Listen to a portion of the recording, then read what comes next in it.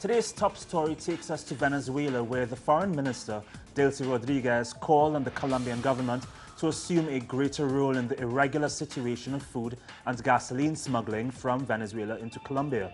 The Venezuelan foreign minister said that the closure of the two border crossing points is beneficial to making the point of respect of human rights in both countries. Rodriguez is scheduled to meet her Colombian counterpart, Maria Angela Holguin, this morning to discuss the closing of the border, Colombian paramilitaries and other bilateral issues.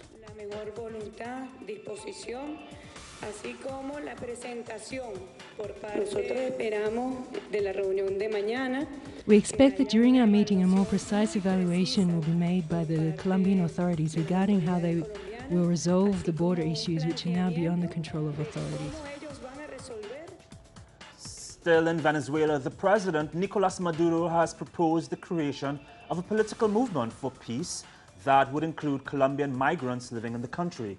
He also warned Colombian President Juan Manuel Santos that he was being deceived by the Colombian oligarchy with lies about Venezuela.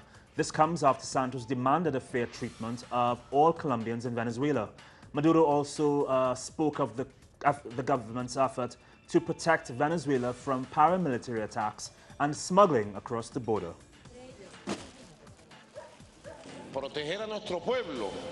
We are protecting our country from the attacks of capitalist paramilitaries linked to Colombia's right wing.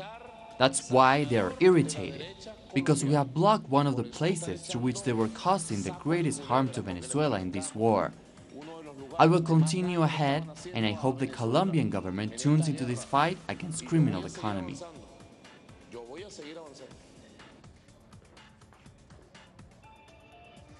And Maduro also warned former Colombian President Alvaro Uribe against continued actions against Venezuela, saying his government would respond if forced to do so.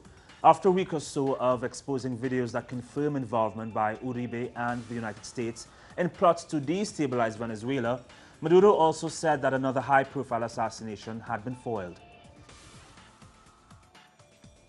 We are protecting our country from the attacks of capitalist paramilitaries linked to Colombia's right wing. That's why they are irritated, because we have blocked one of the places through which they were causing the greatest harm to Venezuela in this war. I will continue ahead, and I hope the Colombian government tunes into this fight against criminal economy.